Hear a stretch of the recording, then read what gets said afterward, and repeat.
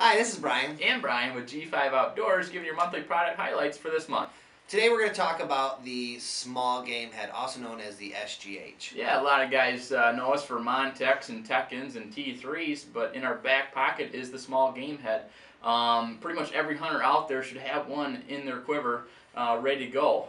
Here at G5, all of us carry one when we're out deer hunting or wherever we're at. This design's a little bit different than most other broadheads out there. Most other broadheads are out there for cutting and pass through. This one's actually made to stop and rip the product. Basically, the front end's a little bit dull, so when it hits the object, it absorbs all the shock into the animal.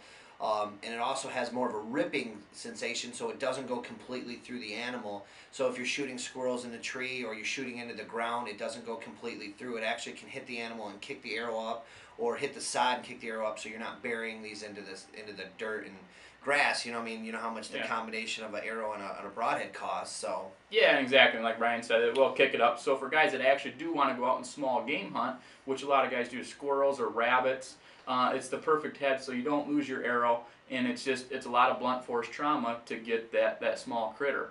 And we've actually we've done it here as well at G5, and some other customers actually turkey hunted with a small game head. But with this, you actually want to hit the turkey in the neck region, as we have our friend here over next to Brian.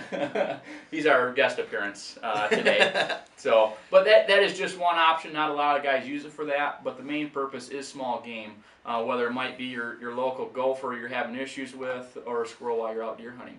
Actually, our friend Carl has actually sent in some hunting footage we'd like to show you now. So check this out.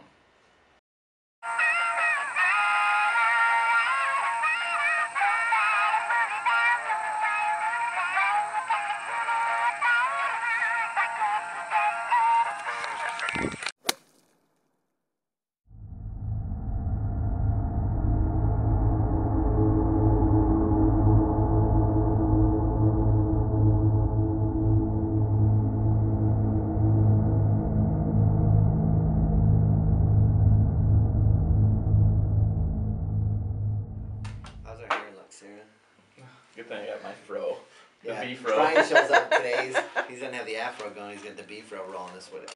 Because you shoot him in the body, it'll go like this. And they go. Their feathers are like armor.